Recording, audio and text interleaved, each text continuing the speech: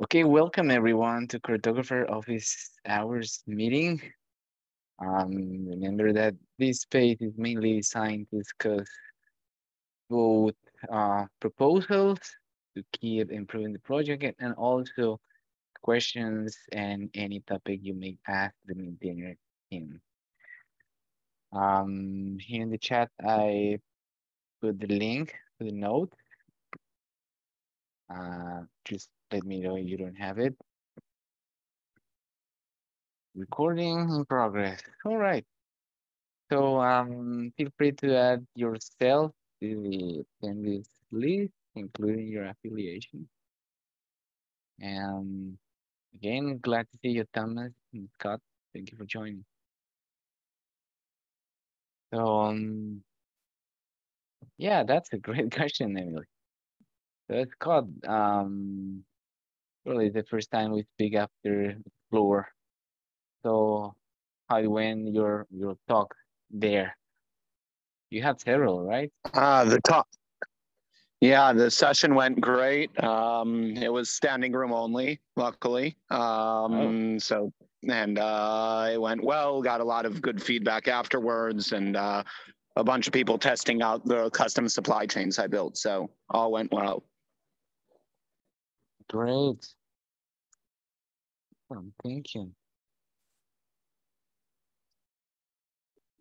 And regarding the feedback, do you have probably some piece of feedback from attendees around supply chains, cartographer in general?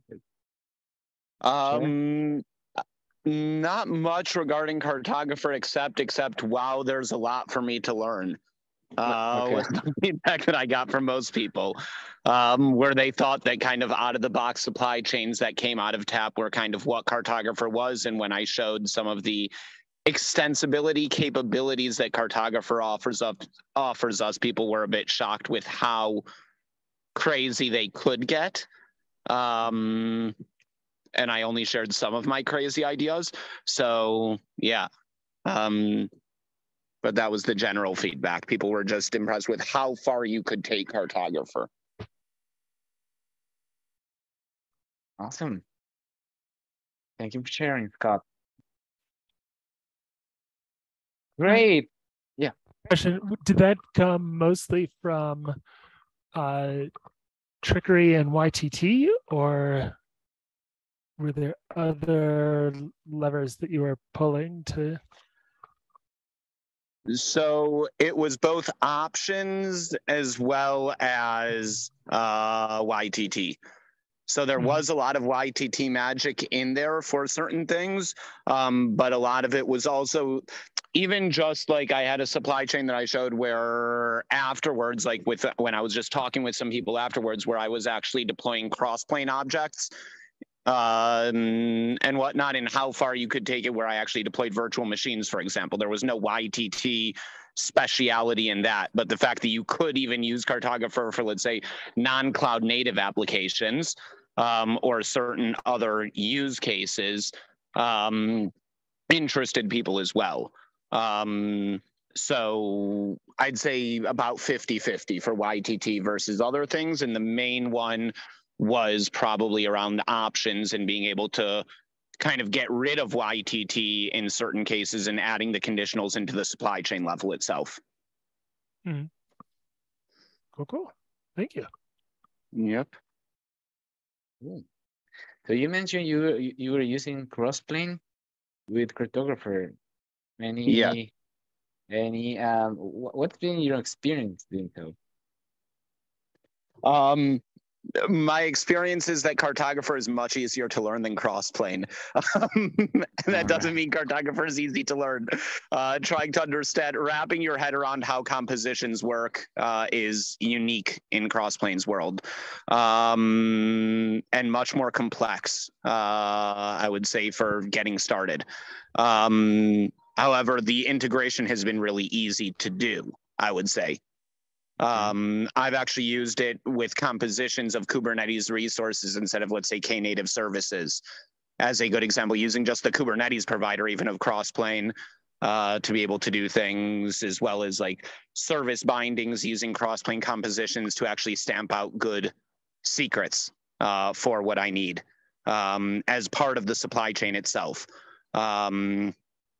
So there are interesting use cases with it. I think cross-plane opens up a lot of options if you know really the in and outs of how compositions work and how to best utilize the tool. But there's a lot of rough edges that don't have to do with Cartographer, but crossplane itself in getting crossplane to actually work the way you want it to.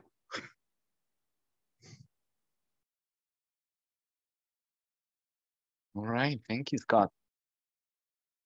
Any other question for Scott? Yeah. All right, so the next item will be to review outstanding RFCs. I was wondering if there's any particular proposal that you would like to discuss here. I see here the artifact tracing family of proposals and some others, but was wondering if discussing this here was something you'd like to do.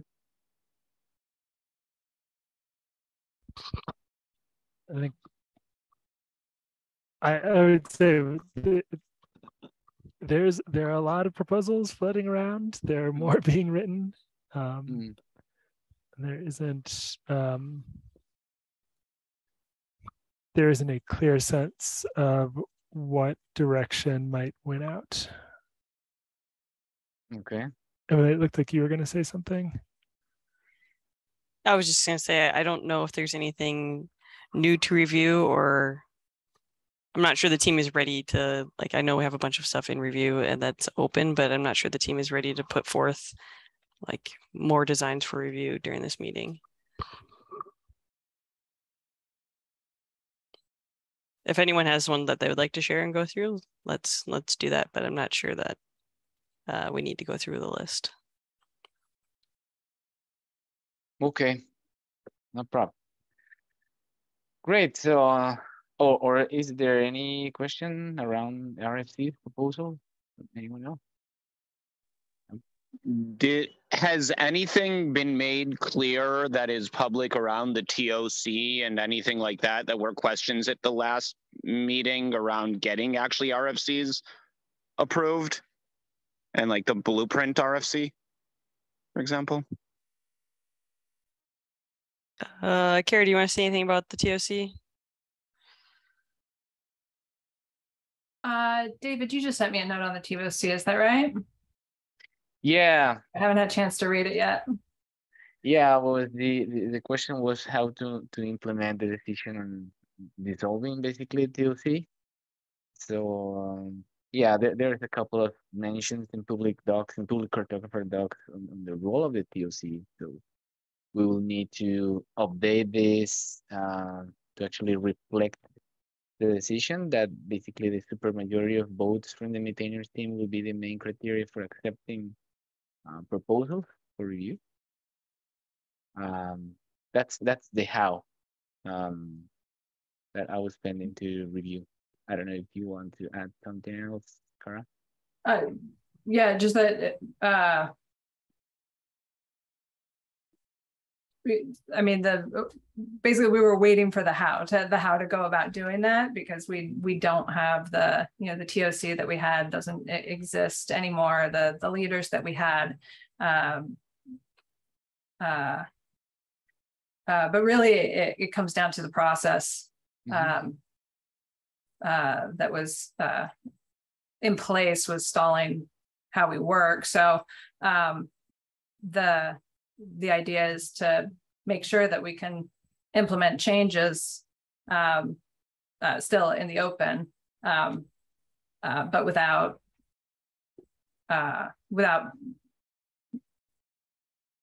process in place that keeps us from working. So the TOC hopefully will be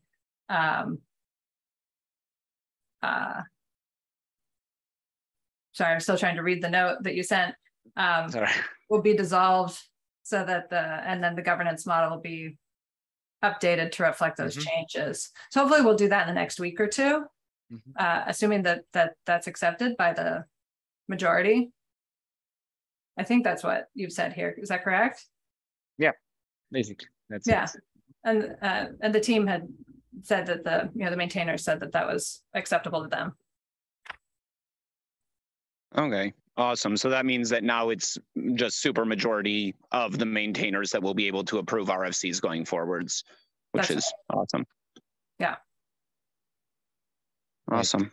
Regarding Blueprints RFC, I think there's been a lot of internal discussions with stakeholders that we're still trying to get alignment on. So we don't have an update on pushing Blueprints through yet, Scott.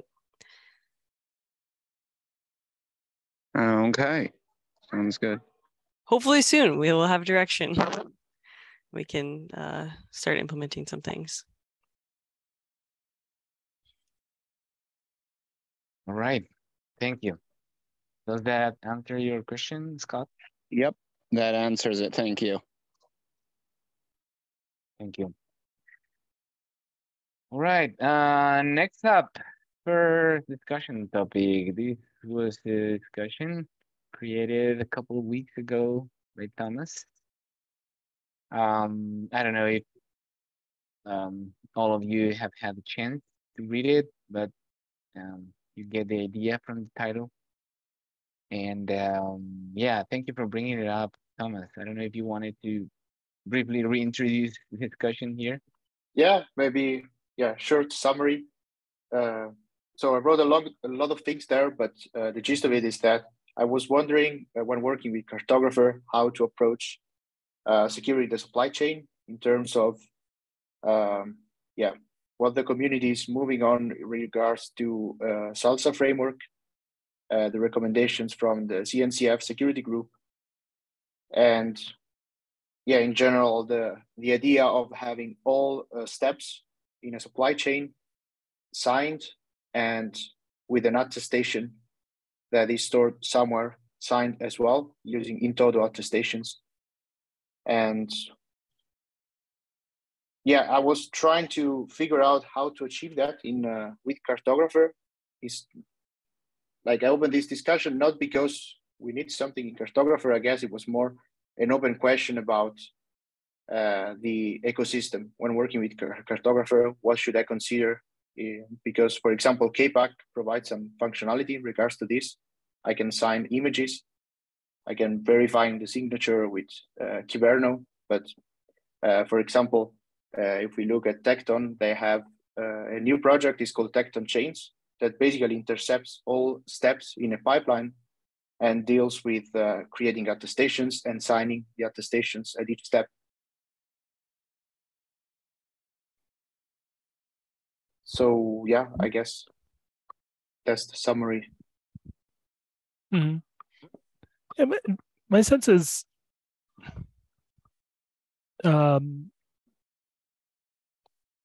think the first thing for us is that the Cartographer model is that we're allowing you to build a supply chain out of these more fully formed agents, right? That in Tekton, everything that you're doing is code that's written and that can be, Tekton can read all the code that's there. And I will admit that I have not delved. I have a high level understanding of how chains work. But when you say that chains is intercepting, I'd be interested in looking more into how deep can that interception go. In particular, I would imagine that if you called out from a Tekton task to some API of a service that's running off of your cluster, and it does some work, and that work comes back to you, there's limited attestation that chains could give you, because all it knows is, hey, I called out to this API and it handed me back this this artifact. And really that's what's going on with Cartographer, right? We stamp out an object, and then that object goes and spins, and it hands us back an artifact. If one looks at KPAC and says, I don't like the system that it uses for attestation, the way Cartographer handles that is we say, oh, we make it really easy for you to swap KPAC for something else that you do prefer. I would say that's my stance, is that, you know, if you have a desired,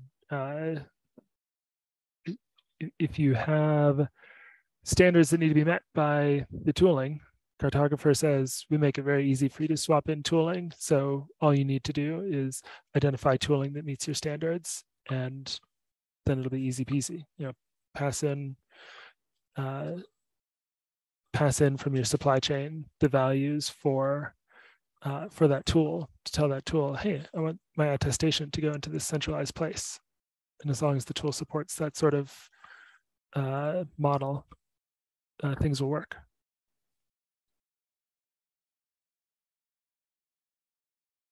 Yeah, thank you for that.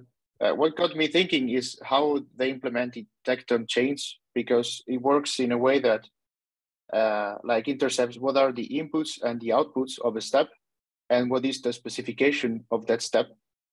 And I figured, okay, that's what Cartographer knows already.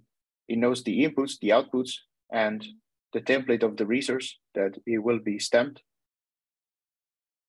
So would it make sense for the Cartographer also to like provide an attestation, knowing the information that already knows, and hooks into this SALSA framework, like creating the attestation and having a mechanism to sign that attestation? Or would it be each resource part of the supply chain responsible for getting inputs, outputs, and build specification and create this attestation? And either way, I think it would be nice to have some kind of best practice or guidelines, like, or if you're using Cartographer, here's how you can, for example, make your system SALSA level 3, SALSA level 2, or compliant with this security framework. I don't know if it makes sense, if it's something that can be interesting for the project, but I thought to bring it up. Mm-hmm. Yeah. On your second point, like, it would be valuable to be able to create a system that meets particular SALSA levels. Yes, I agree. I think that we're aligned there. In terms of Cartographer reporting what it is able to know, there are some RFCs that we wrote a couple months back now. One around artifact tracing, which is right now, it's not technically like Cartographer can't tell you this artifact is a result of these inputs. Like, this output is a result of this input that I gave a particular object. And so the artifact tracing RFCs are meant to fix that problem, to allow users to opt into a system where they would know those things. There would be a performance hit, and for some users that'll be absolutely like that. That'll be a trade-off worth making. And then a separate RFC in terms of, okay, once you have toggled that switch and you've allowed that tracing to be possible, how would that information be communicated out? I think, if memory serves me right, that's RFC 18. But both of those are, I would say that both of those right now are kind of on hold because of the uncertainty around just the project in general, and what is our overall strategy?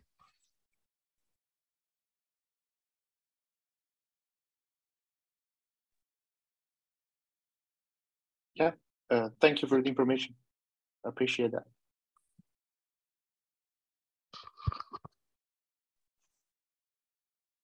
Thank you, Thomas. And thank you, Wishima. Is there any other comment around this topic? You can also put add your comments to the discussion and keep going. That will be really interesting.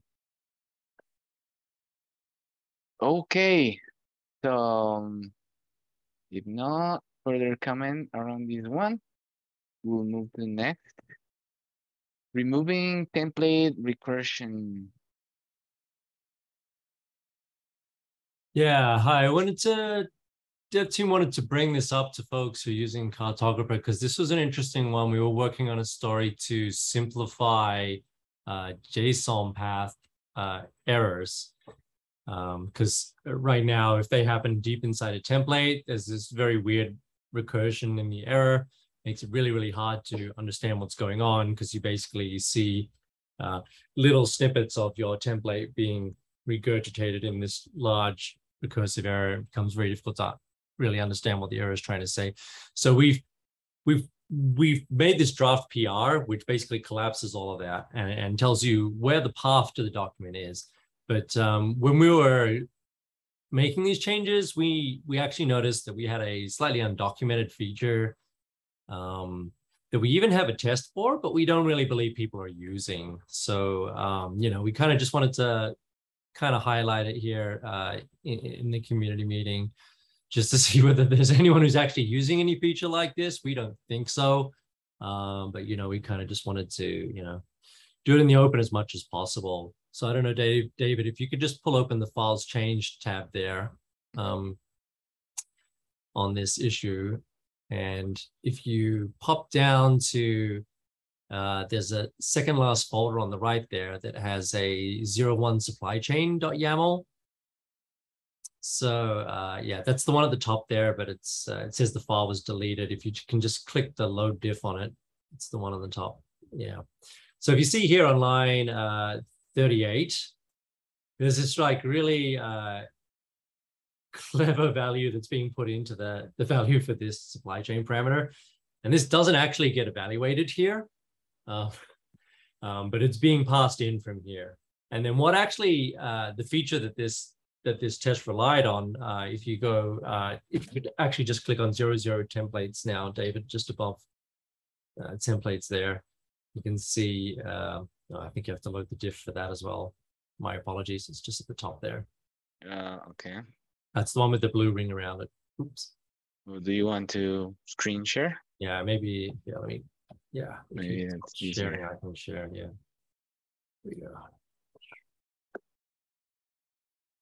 It's a little tricky because of the unloaded diffs.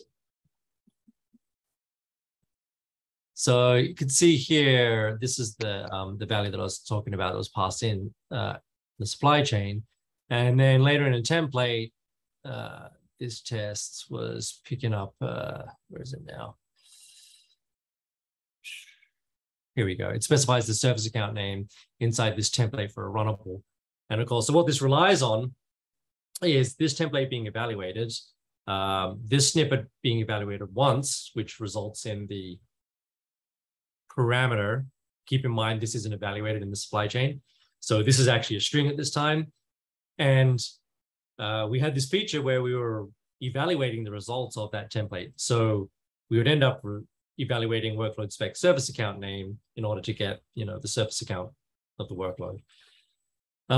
Once again, we have a fairly strong feeling that most people are just using YTT anyway, so this isn't a thing, but kind of just wanted to point this out because this probably would be a breaking change if you relied on anything like this. We're interested to know if you are too, because I think a lot of the dev team feels like it would probably be a feature that would kind of push you in the wrong direction, right? Trying to put too many things into variables when they could just be templates. Yeah, that's the summary of it. Any questions, concerns?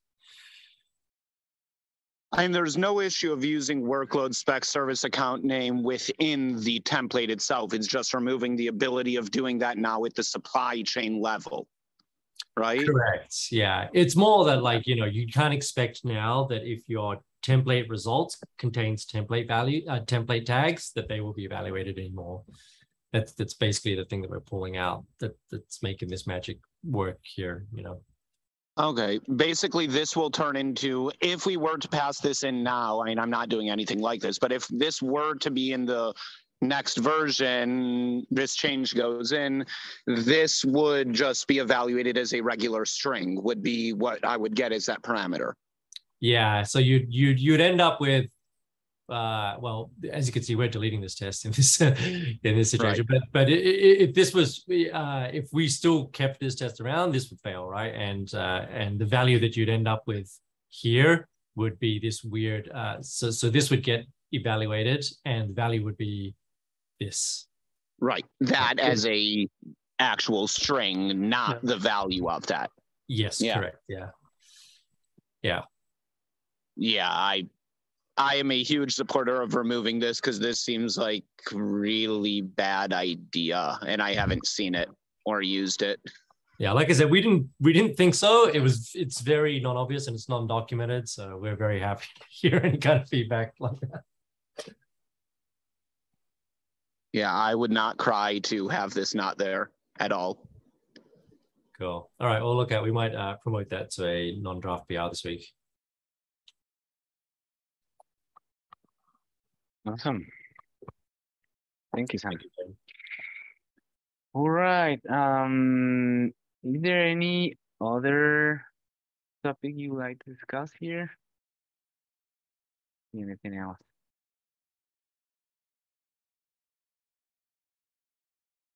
All right. Well, thank you for joining. It was great to see you, and hope to see you in the next one. Bye. Thank you, everyone. Bye. Have a nice day. See you.